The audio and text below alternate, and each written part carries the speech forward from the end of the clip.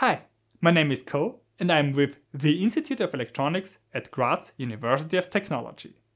Today I want to talk about the TEM cell, the GTEM cell and the IC Stripline method. Those methods are commonly used to characterize electromagnetic emissions of integrated circuits, but can be used for electronic systems as well. Therefore, please keep in mind, although my slides are prepared to show IC level tests, those techniques can also be used for whole systems. After watching this video, you will understand the basics of measuring electromagnetic emissions of an IC.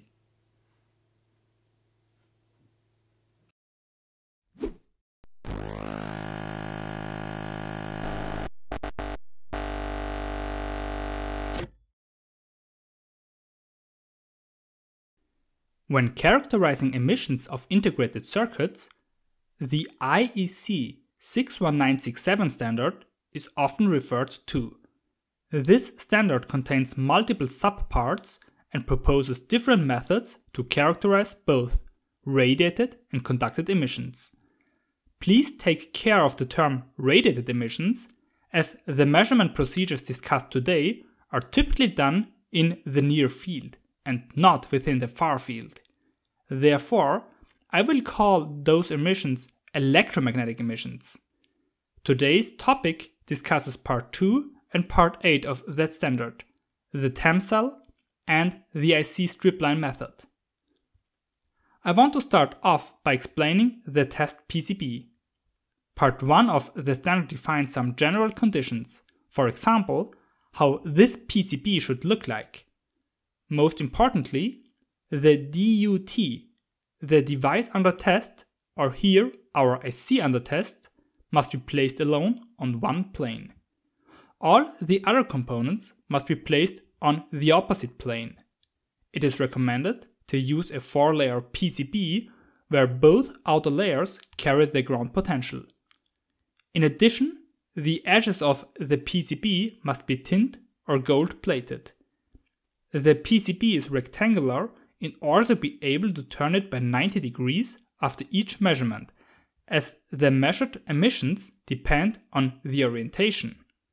We will see in a minute why these conditions are that important. Beforehand, let us talk about why we need special measurement techniques for characterizing the emissions of an IC. Why we don't measure our DUT inside an anechoic chamber, as we have seen in another video. The reason is quite simple.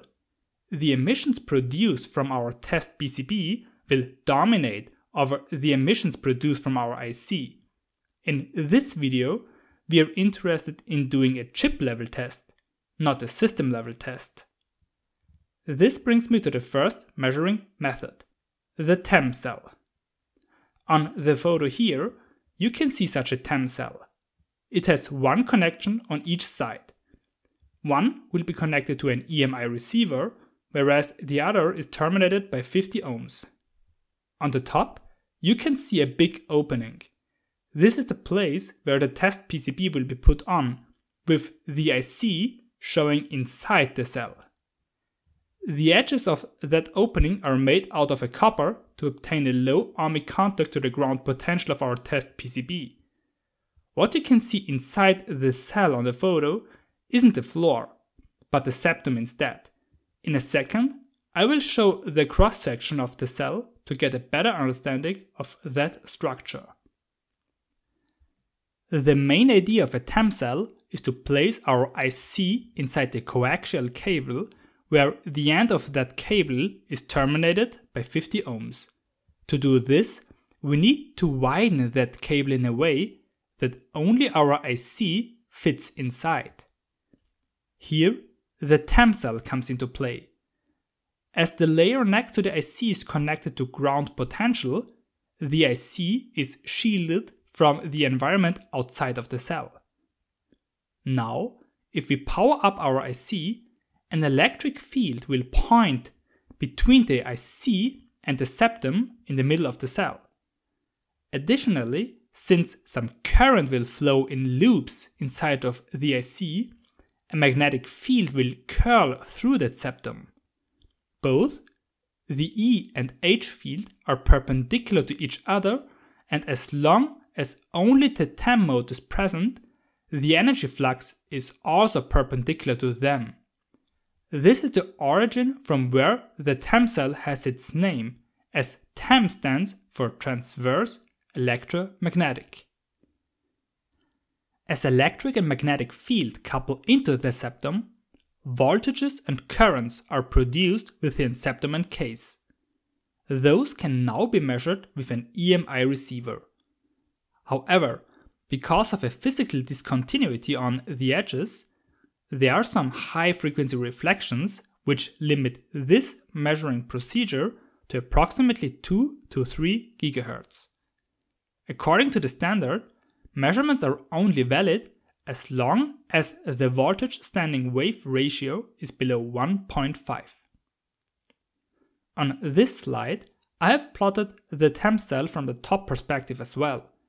If you plan to build your own TEM cell, you need to keep the dimensions in a certain relation to ensure a characteristic impedance of 50 ohms.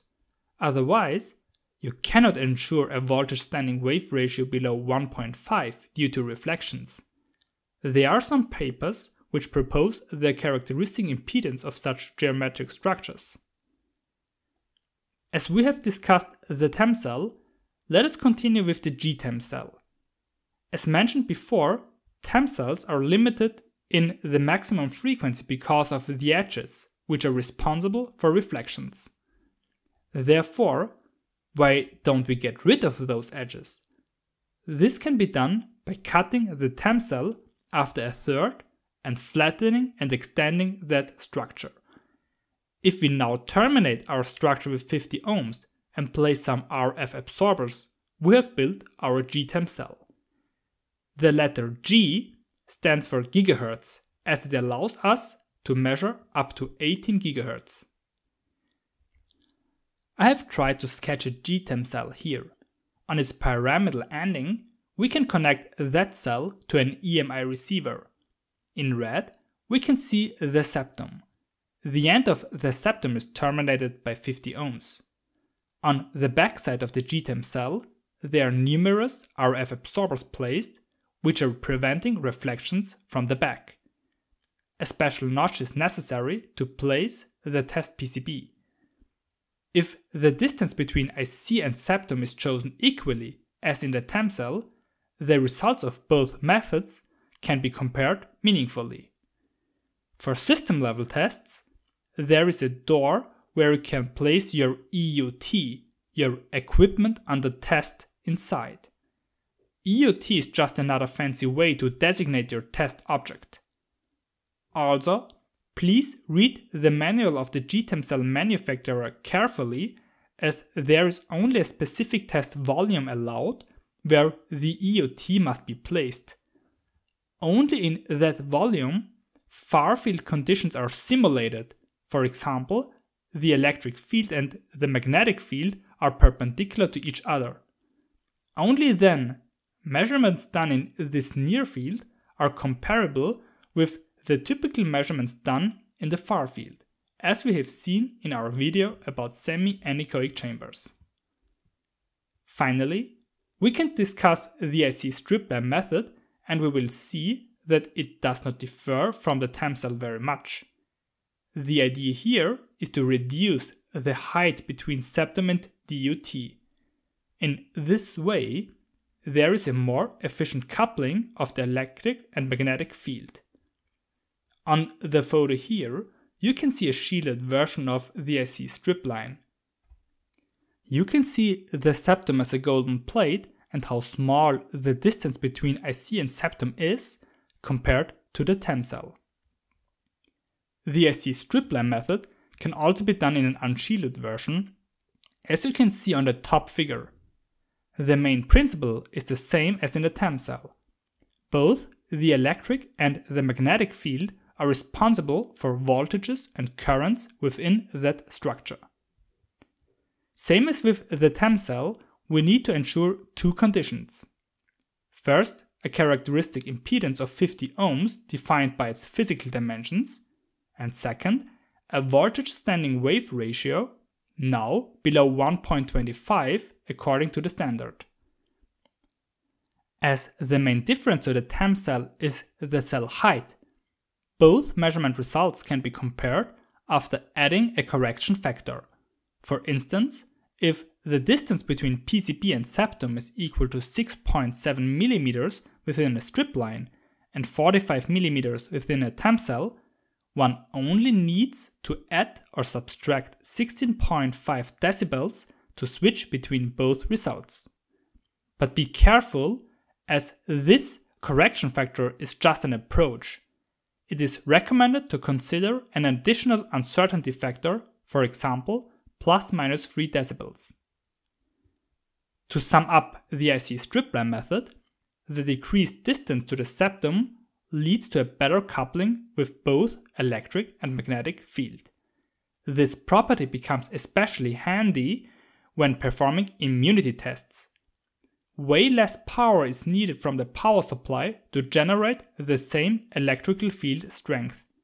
But immunity tests are a topic for another day.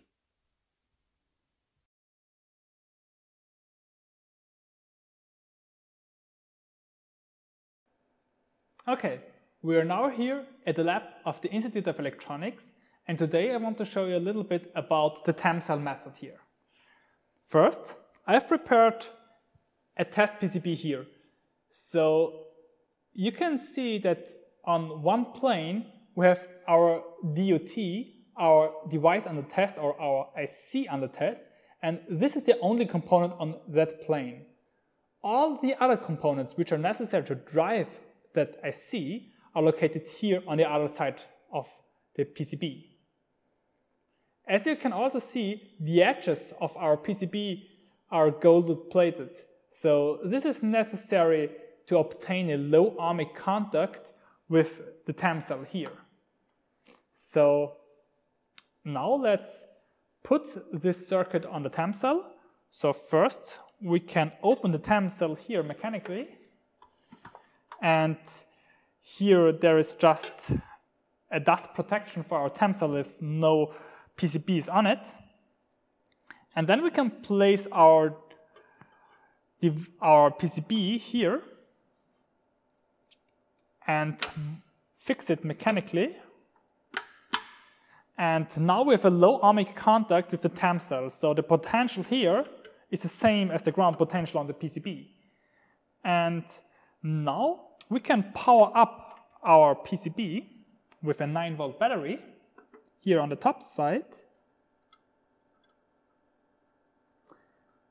So now the IC is powered up and is in always on mode. And now you can see on one side of the TEM cell it's terminated with a 50 ohms termination resistor, and the other side is here connected to an EMI receiver. And beforehand, I have just taken measurement of the TEM cell itself, so when the dust protection was on it, and here we can see that no emissions were measured with the EMI receiver. But now let's run the test and let's see if we can measure some emissions produced by the IC on the back side of the PCB.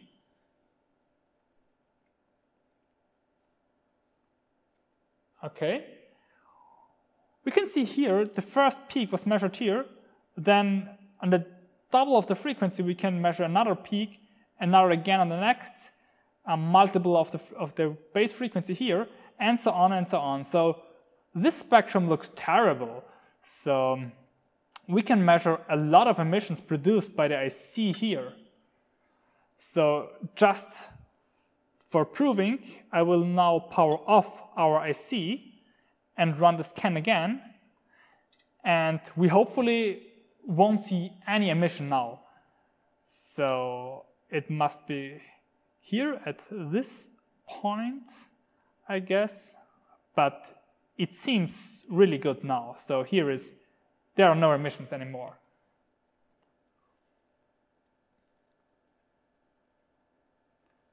Okay then, I hope you liked the short clip about the TEM cell, and I hope that you have learned something new. But anyways, thanks for watching.